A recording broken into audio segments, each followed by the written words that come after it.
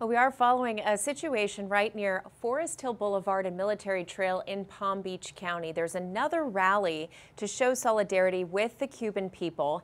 WPTV News Channel 5's Josh Navarro is there live right now. Josh, what's the latest? What are you seeing?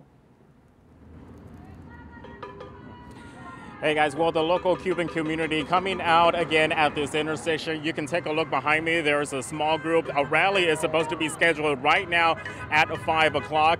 We can also see that Palm Beach County deputies have put barricades around over here and caution tape in anticipation for more people to come out to demonstrate, calling for change and calling also for the U.S. government to intervene. Many of the local Cubans I spoke to today say the Cuban government is continuing to use violence against protesters on the island. The government responded by shutting down mobile data services by state-run phone monopoly, and every little chance Cubans get internet access, they're uploading videos and telling their loved ones here in the U.S. the horrifying accounts since the protest erupted on Sunday.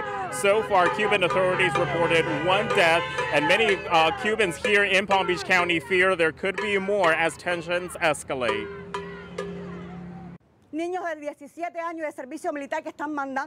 17-year-olds from the military service are being sent to the streets to kill. Towns against towns, Cuban against Cubans. Help us, Marco Rubio.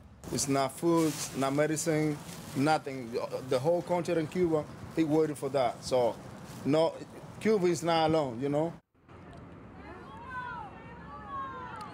Back out here live, there have been horns honking, passing by these demonstrators. You can also see people going against the Cuban president over there. We are learning today that U.S. Senator Marco Rubio and Representative Carlos Jimenez are calling on President Biden to aid the protesters by making free satellite internet access available on the island. Now, coming up at 6, you will meet a woman who can barely communicate with her grandmother. We'll have her reaction and much more. That's coming up at 6. For now, we're live in West Palm Beach. I'm Josh Navarro, WPTV News Channel 5.